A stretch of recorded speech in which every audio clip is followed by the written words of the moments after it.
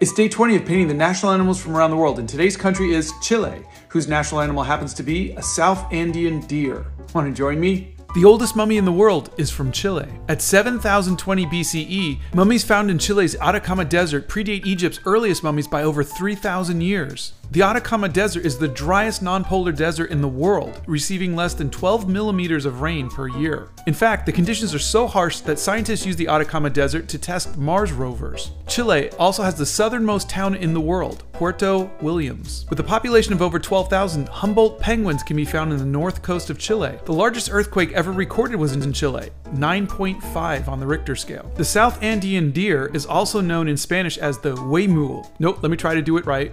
Huemul. Although once prolific throughout the Andean region of Chile, the population of the South Andean huemul has been dwindling rapidly and is on the endangered species list.